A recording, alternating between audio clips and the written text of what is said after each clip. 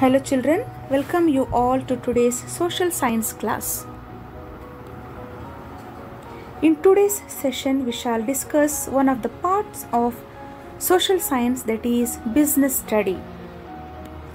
In this part of social science we learn some basic aspects of business studies and economic activities which form the base for all business activities. So let's begin the first chapter of business studies, that is components of business studies.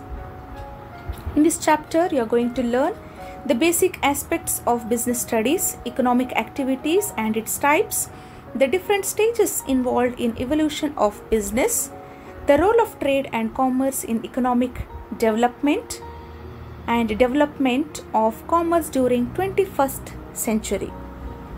So children, what is business? The term business is derived from the word busy. Thus, business means being busy.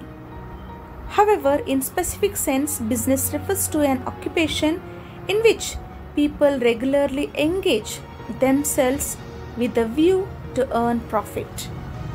Business involves production or purchase or exchange of goods and services to satisfy the needs of people with aim to earn profit. So, business is carried out in order to earn profit and also to satisfy the needs of the people. The persons who are engaged in business are called entrepreneurs. We all of us need food, clothing and shelter, isn't it? So when we need all these requirements, we need certain people to get us all these things. Related to food, the farmer raises the crops. In order to make these crops available to us from him, in between there are many men working for it. Same way, it refers to clothing, shelter, etc. So from the place of production, when it is reaching to the consumer, in between there is the work of so many people like the wholesaler, retailer, manufacturer and so on. So children, we meet many of these requirements from the shopkeeper. The shopkeeper gets from the wholesaler and the wholesaler gets from the manufacturer. The shopkeeper, the wholesaler and the manufacturer are doing business and therefore they are called businessmen. The shopkeeper, the wholesaler and the manufacturer are called businessmen. Business is an economic activity which is related with continuous and regular production and consumption of goods and services for satisfying human wants. Human beings have innumerable wants. To satisfy our wants, we need goods and services. Goods are produced by agriculture and industry. We require many services also. These goods and services are to be distributed among us. And the activities which are concerned with the production and exchange of goods and services are called economic activities. Yes, children, what are economic activities?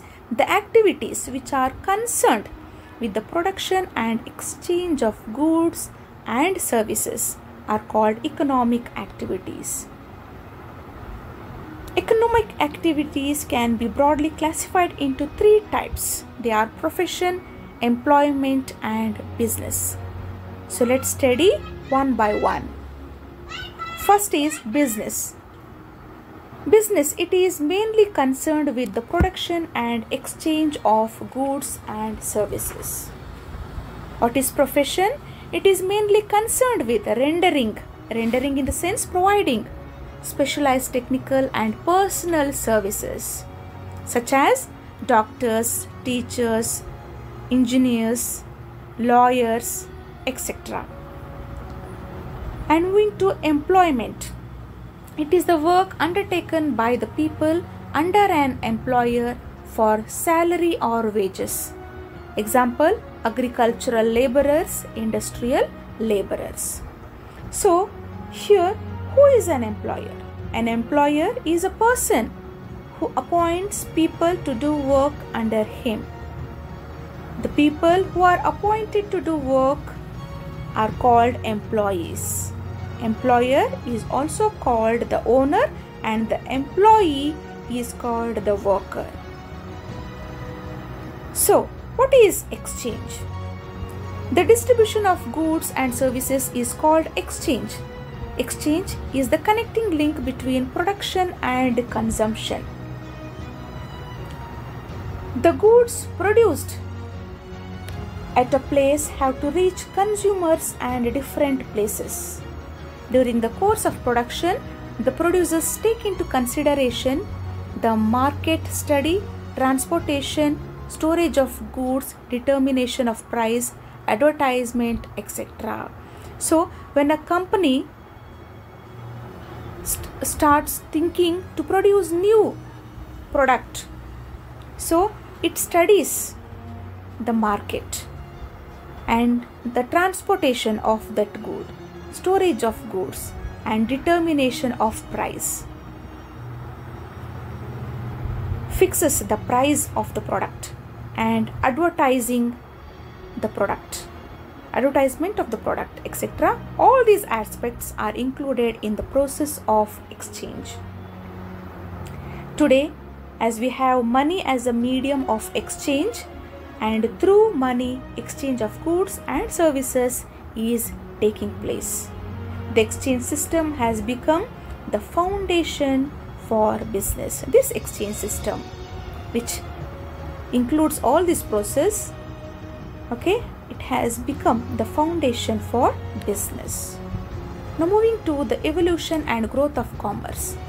All the economic activities of human beings is considered commerce. So here you come across new word, commerce. What is commerce? All the economic activities of human beings is called commerce. This includes production, business, industry, banking, insurance agency, advertisement, transportation and other factors which facilitate exchange of goods and services to the consumers. Evolution is the gradual change of activities that takes place over a long period. So, you came to know what is economic activity and commerce. So, what is evolution? Evolution is the gradual change of activities that takes place over a long period, not for a short period.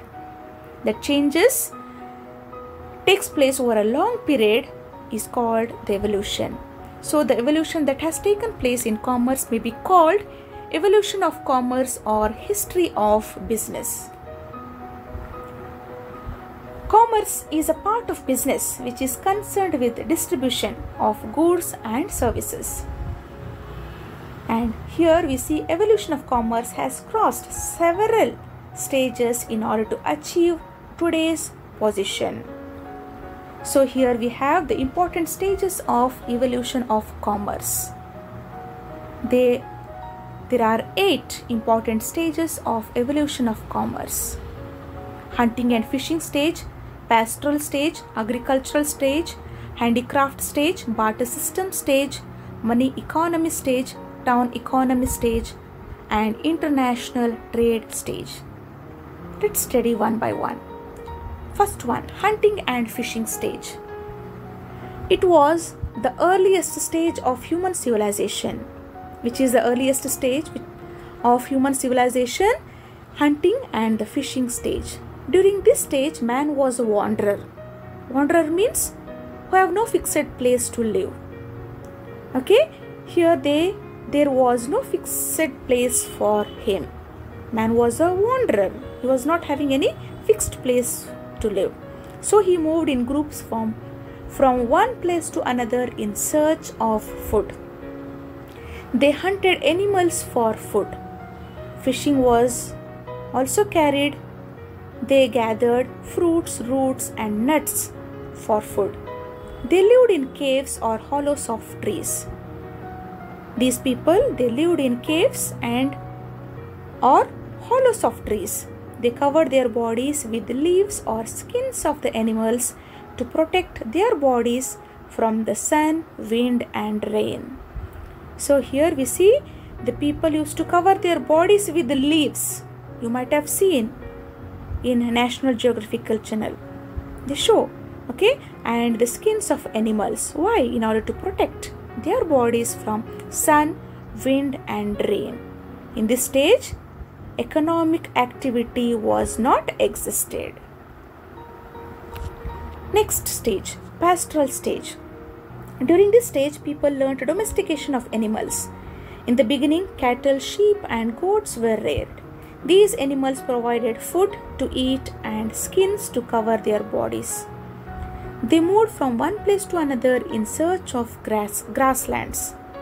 Though man had reached some higher level in development, commerce did not exist. In this stage, we find there was no existence of commerce. Next stage, agricultural stage. After several years of pastoral stage, people learned the art of growing some crops.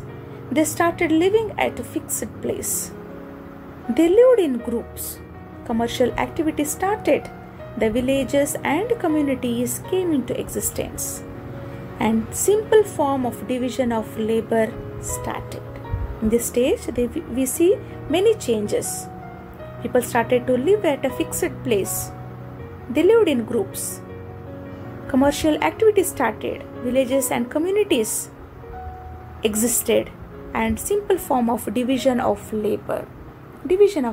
Work was divided in the agricultural stage. In the next stage, handicraft stage. The agriculturists wanted some tools or implements. They wanted houses to live. Not only agriculturists needed tools or implements to work in the field, but also they needed houses to live. In order to fulfill these requirements of the agriculturists, there were some people who engaged themselves in making tools and also to construct houses. They were called craftsmen. We see carpenters, blacksmiths, weavers, builders came into existence during handicrafts stage. They carried on the production of goods in their houses. These tools and implements were produced in the houses and were supplied to the agriculturists, and in return they were not paid money. Okay, in return agriculturists provided them with their requirements. And here we see barter system of exchange came into existence. The fifth stage, barter system of exchange. What is barter system of exchange? The division of labor enabled quick production of goods. As I told you, in the handicraft stage, division of labor existed. So this made, when the work was divided among the people, the goods were produced very quickly. So the goods produced were directly exchanged. And the direct exchange of goods for goods or other things is called barter system of exchange. So what is barter system, children? A barter system is an old method of exchange. The system has been used for centuries and long before money was invented. People exchange services and goods for other services and goods in return. Okay, there were some problems occurred unexpectedly as a result of direct exchange. Okay, in the ancient times, before money was invented, people exchanged goods directly for other goods. And this way of carrying out exchange is called barter system of exchange. When this was done, direct exchange was done, there occurred problems. And now let us study the important problems of barter system of exchange. First one, lack of double coincidence of wants. If two parties exchange goods with each other, we call it coincidence of wants. Okay, if two parties exchange goods with each other, okay, we call it coincidence of wants. But such double coincidence was rarely found. Example, A has paddy and wants wheat. B has wheat but wants jawar, and B is not prepared to take paddy. So children, for example, you have 2 pens and your friend has 2 scales. You are in need of a scale and your friend is in need of a pen. The exchange is done. Okay, you can give her a pen and borrow. Give her a pen and you can borrow scale from her. Such exchange is called coincidence of exchange. Okay, these wants are coincidence of wants. Such wants were rarely found. Okay, if you have 2 pencils and she has 2 rubbers and also pencils, but you need eraser. She is ready to give, but she is not ready to take what you have because she already has pencil. Okay, this here we see barter system of exchange is not possible. There occurred a problem, lack of double coincidence of wants. This is called lack of double coincidence of wants.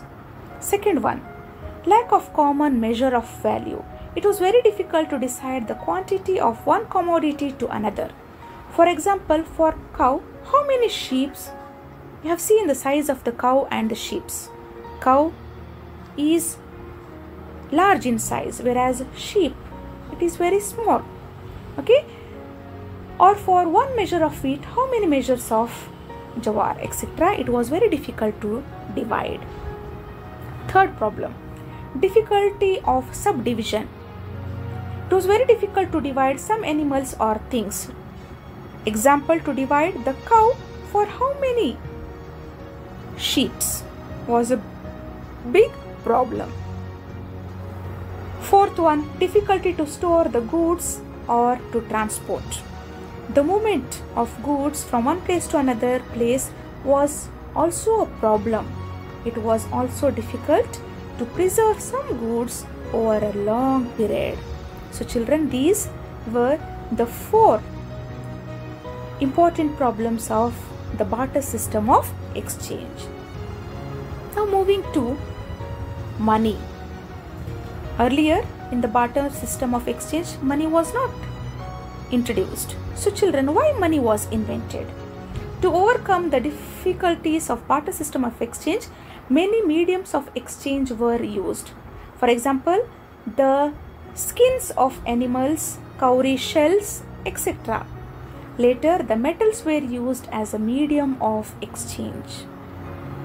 Okay, here we see, in order to overcome the difficulties of the barter system of exchange, money, economy, in the sense money was invented. The metals were brought to a particular shape and weight and used as exchange medium. Later, copper, silver and gold coins came into existence. Here also some difficulties were experienced, mainly transportation. Transportation in the sense carrying of money, which were in the form of copper, silver and gold coins.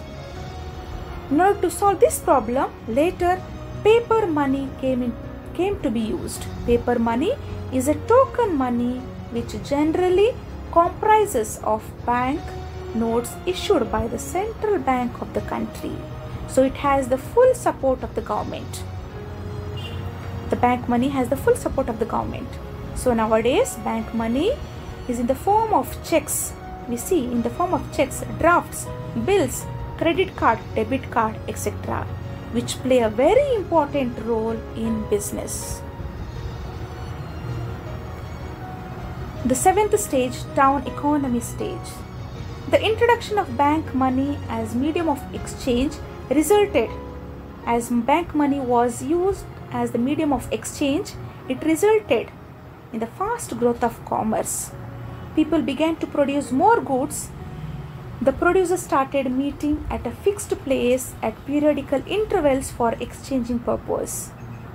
They were called local markets. Local markets, here in the figure you can see the local markets. Gradually these local markets developed into towns and centers in order to supply goods. The merchants came into existence and they invented the craftsmen to a particular the merchants invited the craftsmen to a particular place, collected raw materials and started producing finished products and supplied to the consumers. During this town economy stage, commerce developed largely and markets extended far and wide. Now moving to the last stage, 8th stage, international trade stage. Geographical discoveries took place during 15th and the 16th centuries. Columbus discovered America. Vasco da Gama discovered the new sea route to India. And Ferdinand Magellan, a Portuguese navigator, with the help of the King of Spain, set his sail to circumnavigate the world. Magellan was the first whose ship Victoria sailed round the world. That is why we say Magellan was the first whose ship sailed round the world. What was the ship name? Ship Victoria. The Industrial Revolution, which took place in England, and geographical discoveries helped for large scale production of goods, and not only for the local markets but also for the other countries.